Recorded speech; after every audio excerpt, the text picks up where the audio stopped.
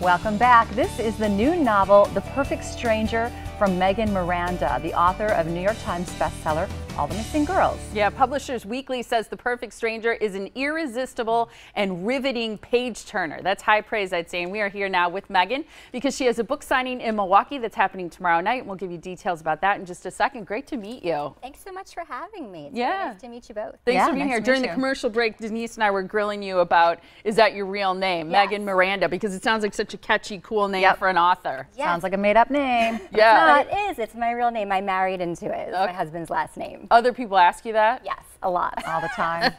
So now, The Perfect Stranger is your new book. It's getting a lot of good buzz. Yes, it has. I've been very excited, and I've loved meeting readers this week as well. Tell us a little bit about the plot. What happens in the book? Don't give it away too much, but yeah.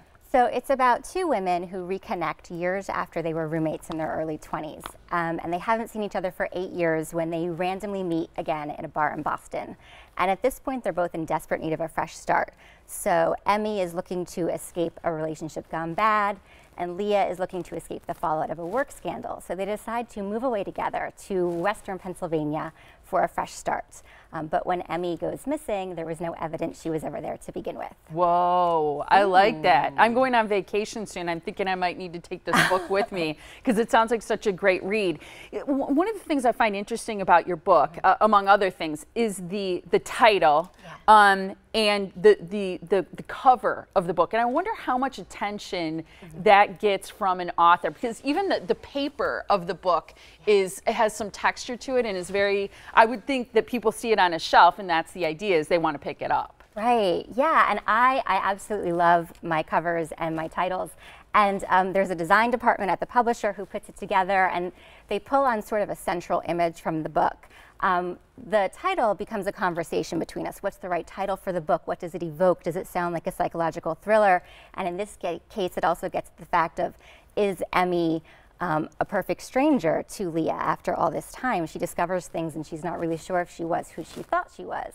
I love that they picked the house to put on the cover. I was going to ask what the picture on the cover was. Yeah, so it's the house in the book, and it's this cabin in the woods, and it's based on a place from my own memory. My grandparents had this cabin in the woods in the Poconos, and we used to go there on family vacations, and it was this really idyllic setting, and we were in the woods, and we went there, and there was no phone line, and this was before cell phones. And at night, this same beautiful setting could turn really eerie and creepy because you're alone in the middle of the woods. And there's no cell phones and no phone. And so I wanted to sort of have that same feel in the book, a place that can feel like a fresh start, but then turns ominous. Cool. Yes. So this is a follow-up to All the Missing Girls, which did also was compared to Girl on the Train, right? It did very well. Otherwise, before that, you wrote young adult, and then you transitioned with those two books into adult. Yes. So why did you decide to transition, and what is it like? Tell us how different it is to write for young adult to adult. Sure. So I started, before I wrote young adult fiction, I was a high school science teacher as well. So yeah, so I think I was sort of hearing their stories, and I was reading young adult fiction and also psychological suspense. I like to read both genres. And when I got the idea for All the Missing Girls, it felt like it was the idea that needed hindsight to it, where it's about an event that happened when the main characters were teenagers, but now it's 10 years later and looking back at that time. So it felt like the right story to become an adult thriller instead. Okay. And are you no longer teaching? No, I'm not. Okay, so you do this, you do writing full-time? I do write full-time. I'm always fascinated about when authors write. Is there always a certain time of day, and do you have to be very disciplined to make time to do the writing? Yes, I do. I have very structured hours, but it's sort of transitioned over time. When I started writing, my kids were very young, and so I only wrote at night when they were in bed asleep. And then I started writing during preschool hours, and now I write pretty much every day from 9 to 3 when they're in school. And I keep those hours to kind of keep myself on track as well. 9 to 3. What's easier, to write for young adult or adult? I'd say they're just very different in their own way. And one is young adult, don't you need to be more cautious about the content and You know, I think it really depends on what fits the story and what's right for the story, and it's more about filtering the perspective through a young adult narrator versus an adult narrator. So they both have their own challenges. What's next for you?